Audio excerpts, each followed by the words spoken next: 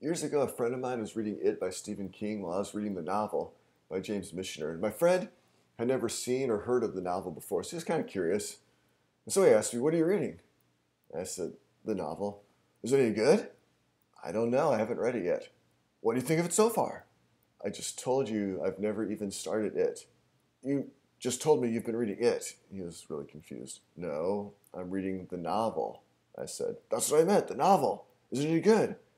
"I don't know. I was going to ask you if it was any good." Ah! My friend stopped talking to me about books.